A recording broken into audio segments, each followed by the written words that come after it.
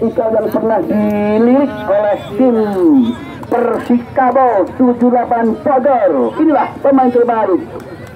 Disusul pencetak gol terbanyak ada Mukhtar, ditunggu Mukhtar dari Tipar. Wah, pemain berkumis tipis dan berwajah mandan ganteng Mukhtar dari Karang Bawang. Cukup kampret top scorer dengan 6 gol. Inilah Mukhtar dari Tipar Karang Bawang. Tepuk tangan untuk Mukhtar, striker dari Cukup kampret. Diserahkan oleh Ketua Karang Taruna Tipar Kidul Bung Alsa, dicepat oleh banyak wartawan cacakan. Selanjutnya penyerahan trofi atau piala tetap untuk juara kedua. Dipersilahkan kami panggil tim Sagun FC Karang Bawang Pancasan. Tepuk tangan untuk Sagun FC yang meraih gelar runner up tahun ini. Beliau Bapak Handal SE R1 di Barang menyerahkan piala tetap dan juga hadiah uang pembinaan kepada kapten tim Sagun FC Karang Bawang Pancasan.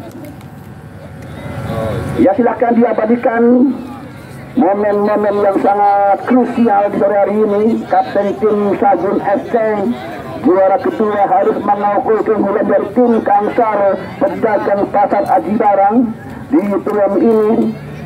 Ya, tibalah waktunya untuk penyerahan sang juara, sang champion, untuk sang juara pertama dalam turnamen sepak bola Karang Cilacap 12 Tipar Kidul Aji Barang, yang juga di backup oleh pemuda-pemudi Karang Taruna Tipar Kidul Aji Barang, dan juga disokong pula oleh CVKSN dan juga PT KBN yang bergerak di bidang kontraktor. CBNGC bergerak di bidang kontraktor dan penyewaan alat berat. Toko Mega, toko serba ada di Tipar Kidul Aji Barang, dan juga Bos Rongsok Pak Miun. Tak lupa apotik jauh Tipar dan juga Iwe Sport, toko perlengkapan alat olahraga yang berlokasi di Aji Barang dan Yumas. Inilah momen dari Sagun FC, bermain sangat sportif Sagun FC. Salut untuk perjalanan Anda. Juara kedua Sagun FC. Ini juara duanya. Dan tiba saatnya untuk penyerahan piala tetap, hadiah uang pembinaan untuk juara pertama. Kita sambut sang juara, Kangsar Pedagang Pasar Aji Barang. Kami mohon untuk Ketua Karang Taruna Kabupaten Banyumas, beliau Bung Juli Kristianto, akan berkenan menyerahkan piala tetap dan juga hadiah uang pembinaan sebagai juara pertama. Inilah Bung Juli Kristianto, sang Ketua Karang Taruna Kabupaten Banyumas. Tepuk tangan untuk Kapten Kangsar.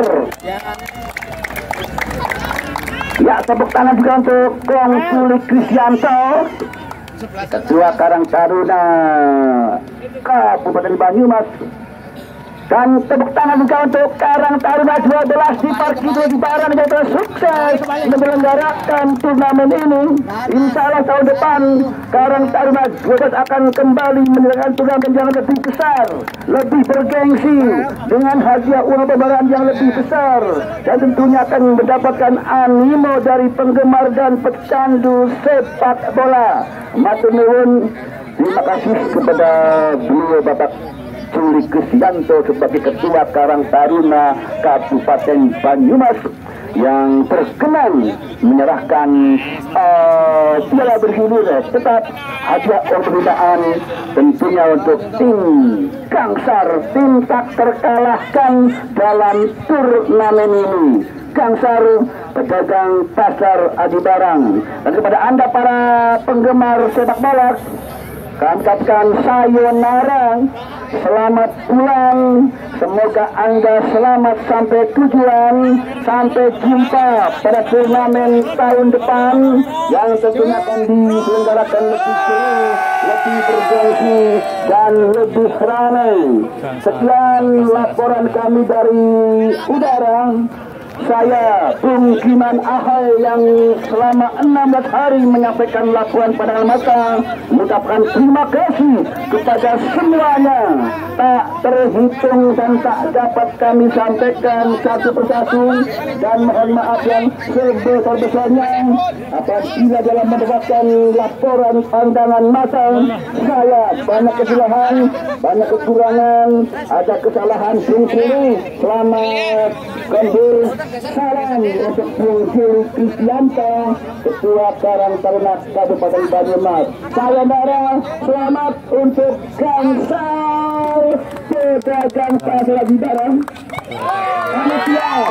Panitia semuanya berfoto bersama. Karang Taruna 12 nanti berfoto bersama untuk dicetak menjadi kalender tahun 2024. Sekian laporan kami dari daerah. Wabillahi hidayah wal hidayah. Wassalamualaikum warahmatullahi wabarakatuh. Hey,